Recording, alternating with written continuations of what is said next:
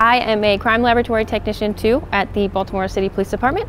So what we do is we respond out to crime scenes and we recover evidence, document the scene, and process anything. Stevenson is a small enough community where your professors actually care about your education. So this field is very young, but it is actually very competitive. It's very popular. People want to do crime scene investigation because of all the true crime they see on TV. So having a master's kind of sets you above the status quo in the workforce, and it gives you a little bit more of a specific job field where you can say, I am an expert in this field. This is why I should work here.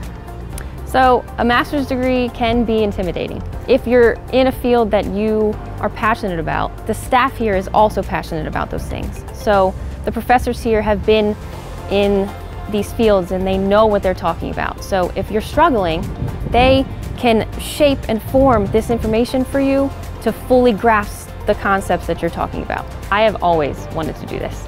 I mean, people don't always call us for the best things, but knowing that I get to help those people in times of need is really rewarding.